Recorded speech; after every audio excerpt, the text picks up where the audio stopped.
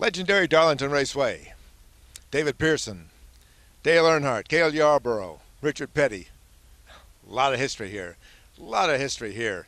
And they're going to make some more in the Southern 500 Saturday night. Mike Mullen from MikeMullen.net. Good news, Trevor Bayne's out of the hospital. After a week at the Mayo Clinic up in Minnesota, they let him go.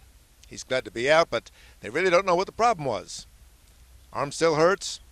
They're making progress on alleviating the symptoms. But what's the problem? What's the disease? Was it just that spider bite? Not sure yet. He'll be on the sidelines this weekend, won't be running in Friday's nationwide race here. He might run next week at Dover. The Roush people say they don't know yet. We're looking at Toyota's 1-2-3 finish at Richmond last weekend and asking, where was Joey Logano?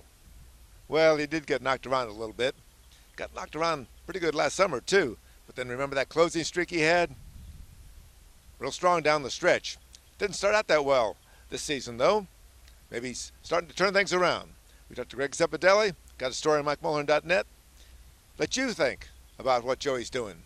After all, his teammates, Kyle Busch and Denny Hamlin, went 1-2 at Richmond. Thursday, Darlington Raceway. Mike Mullen from MikeMullen.net.